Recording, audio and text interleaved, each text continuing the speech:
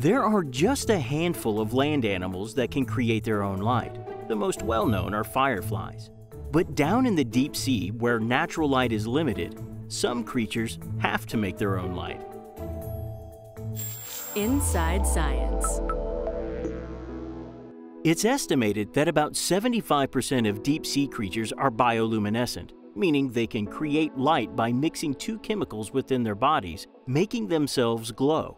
The light tends to be green and blue, colors that travel far in seawater. And in the dark of the deep ocean, glowing can help creatures attract mates, lure prey, or confuse predators. Marine biologist Dimitri Deheyn has spent years studying how marine animals use light, in particular, a shark species that glows. The catshark is a shark that lives in great depths in the ocean where there is usually no light. They have a chemical in their skin that makes them glow.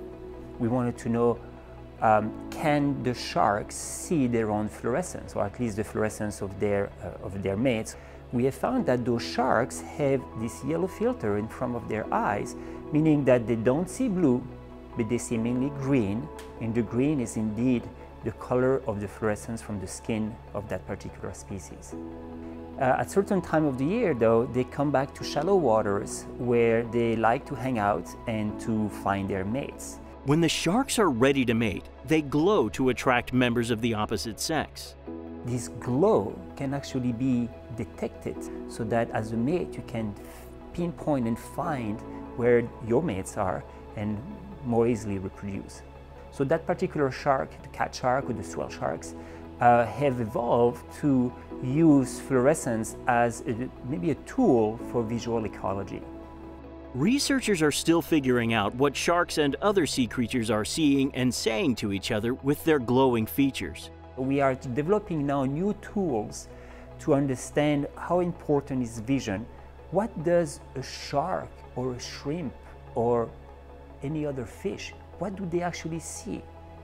And by learning these fundamental questions, we can probably understand much better how our ocean is working and how all those animals that make the ocean what it is can actually thrive and make a sustainable environment. This is Inside Science.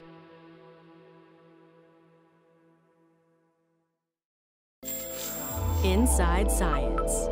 If you enjoyed this edition, follow us on the web and social media. Powered by the American Institute of Physics and a coalition of underwriters.